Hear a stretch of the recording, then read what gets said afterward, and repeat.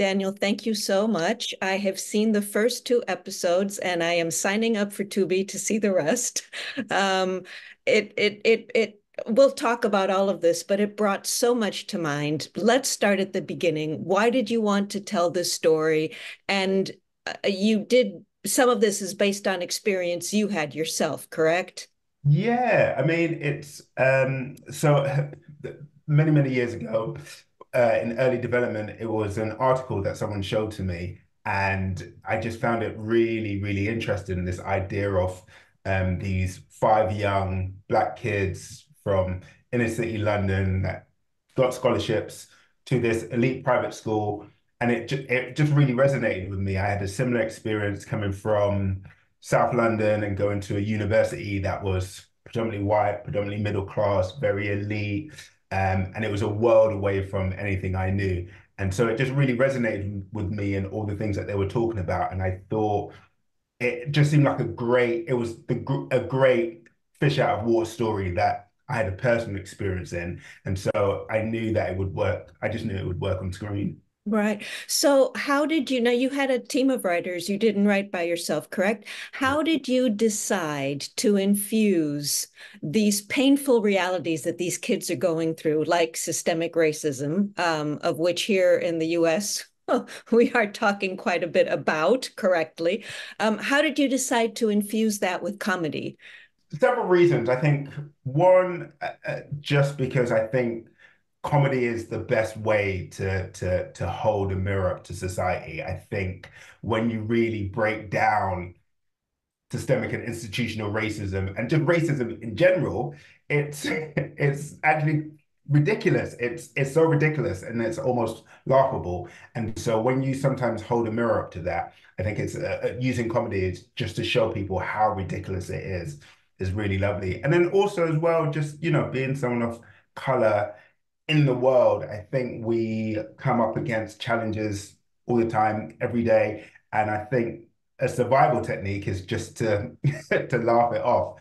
And I think that's what I wanted to kind of infuse into the show as well. I also wanted to make sure that everyone could kind of see it, and I wanted to make sure that even though it was a very personal experience to me, I wanted to give it mass appeal and make sure that people that it was a fish out of water story for everyone. So even though it's through the lens of race, everyone knows what it's like to be a fish out of water. Absolutely. So tell us about code switching and how it's used in the show and Borders, but also in real life. Could you explain a little bit about that? I think that's pretty fascinating. It's odd. It's something that I've always lived with my entire life. I think when you step into these institutions and these buildings, whether this is in education, but it's the same with the justice system or even healthcare, or you do have to switch in a certain way because all these institutions and companies all look the same, top heavy, looking exactly the same. And so, in order to enter these spaces, occasionally you do have to code switch. And then the pressure is on you in terms of how much that weighs on your shoulders. Are you happy to code switch? Can you code switch? Are you happy to code switch? What are the consequences of code switching?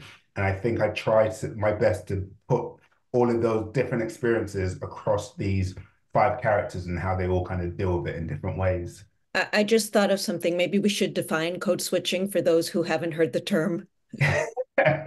So for me, code switching is if you are, in Britain, if you are, working class, someone of color, if you are a woman, it's gender, sex, sexuality, race. When you're stepping into these spaces, which tends to be very male heavy, very white heavy, very middle class heavy, sometimes you have to almost change a little bit in order to have a level playing field and for them to kind of relate with you. So that I would say that that's code switching to me.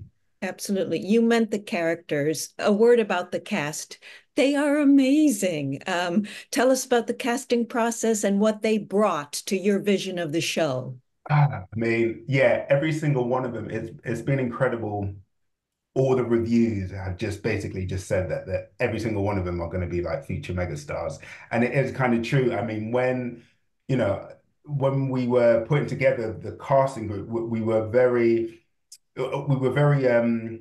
it was a difficult process because what I really wanted is that I wanted people who could perform, but I also wanted an authenticity. I wanted you to really believe that these kids were from South London, and that dictated how we did a lot of the casting as well. So we had a great casting director, Rosalie Clayton, and so she did the conventional ways of finding actors, but then she also just did street casting as well, and that's how we found Seku, who plays Toby, who is so natural and so real, but naturally funny, and then gives a great performance, and that was so important to the show. And we also made sure that we got them to do chemistry reads and stuff like that. And my casting director did a really lovely thing whilst they were doing the reads together. She just left the camera rolling in between takes, just so we could see how they were interacting with one another off screen as well, which is so important. And that was really beautiful to see. So I think when you come to the show and you watch it, you can really feel that chemistry between them. Now you have a part in the show too. Why did you decide to put yourself in it? I mean, everything I do, I always try to squeeze myself in. Funnily enough, this was the first show which I wasn't actually going to put myself in, but everyone assumed that I was going to play that role. And I don't know. I think in my head, I still think of myself as like a child, and I can play one of the teenagers. But yeah, it was a great role to play. Like, I had lots of thoughts and ideas for Gus, and so when people thought I would be a good person to play it, it was really exciting. And it's not the usual kind of roles I play as well. I tend to play much more comedy characters, and this character was much more real and much more grounded, and he was really the support network for those kids. And so I just love playing that role, and I'm glad that I took it. And again, for someone who hasn't seen this yet, your role is you. So I played Gus, who is the mentor. So he arranges with the school to bring these 5 kids into this school, and so there's something a little bit tricky hanging over him because he knows in himself what these institutions can be like, and he also knows that it's going to be quite difficult for them to fit in. But at the same time, he's also aware of the opportunities that he give and taking them from the world of South London, where a lot of people don't quite make it or end up with bad crowds. This is a great opportunity to kind of push through that. So he's got a difficult decision to kind of bring him in there and then also kind of help them kind of settle in. Right, right. So while Borders depicts a reality that not everyone experiences, to what do you attribute the success it's enjoyed so far and the overwhelmingly positive reaction? When I was in the writer's room, there was something that was really important to me and something that I kept on saying to everyone, and that even though we're telling this through the lens of race and class and privilege, I want it to have a mass appeal, and I want to make sure that everyone has experienced that sense of otherness. And great shows like Sex Education does it so well, is that everyone remembers what it's like to be a teenager and being awkward and falling in love, and do you know what I mean? And so we can tell it through these certain characters, but we can all experience, and that was really important for me when I was in my writer's room. That was my go-to all the time. And I think I also had an incredible director as well, Etosha Hilton, who was really great at like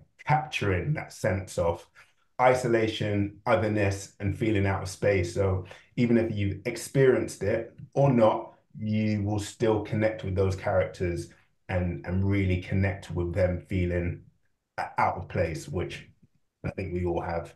We can all relate to it, absolutely. What conversations do you hope the show will start? And may I share a reaction of my own? Please, Um, yeah. So I'm older than you, and I went to high school, American high school, in a suburb of Chicago in the 70s that was one of the most integrated at the time. And my high school was 40% Black, which was Okay. very, very, very unusual. Okay. And so at the time, um, watching the show has brought back so many memories of, I mean, I was very shy and definitely the type of person who, wanted to fly under the radar. But remembering instances, and I actually, after watching the first two episodes, I was going through my yearbook just to remember. It brought back so much. Did I behave in the right way in that moment? Did others behave in the right moment? How much did they not tell us about what was going on at the time? And as we see now, my generation, which was still in the middle of the Cold War and the US was supposed to be better than everybody else, they didn't tell us so many things about systemic racism. Anyway, this is all the stuff that your comedy has elicited. Holy cow. So, what conversations do you have? I understand my situation is unique and I'm older than most people who are watching the show, but what kind of conversations do you hope the show will start?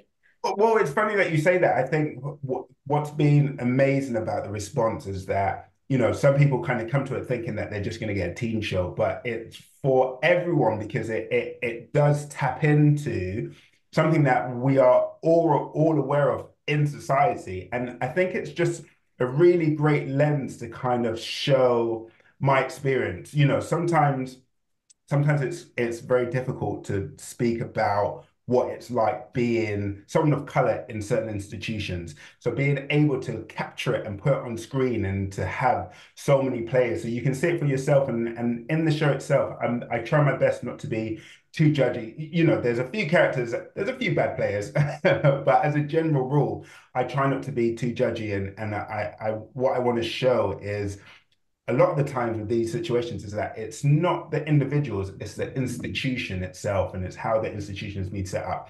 And if an institution benefits certain people, you're not going to change it because why would you change something that benefits me? And it's not that you're actively discriminating against someone, it's just that your inactivity sometimes is what discriminates against someone else. And I just want people to kind of go away and kind of look at how systemic and structural and institutional racism plays its role in society, and yeah, and just to see it, and whatever questions you lead with is completely up to you. I've not set any I've not set anyone homework. It's just it's up to you what you want to take away from it. So, the first season is 6 episodes. What can you tell us? Are there indications that the story will continue? I imagine you have many more stories to tell. Will we have the opportunity to see them? Yeah, well, I hope so. I mean, so me and my team have already started like working away on like potential new series storylines and stuff like that.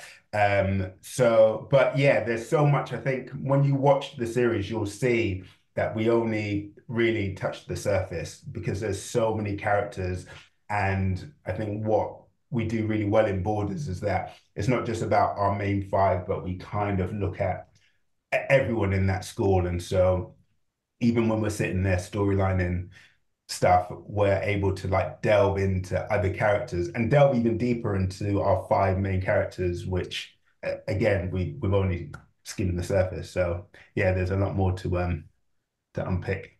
Daniel, thank you for your time and thank you for the series. It is not often. I mean, we have choice overload these days in terms of television, but it's not often to be able to laugh and think at the same time. So, thank you very much. You're very welcome.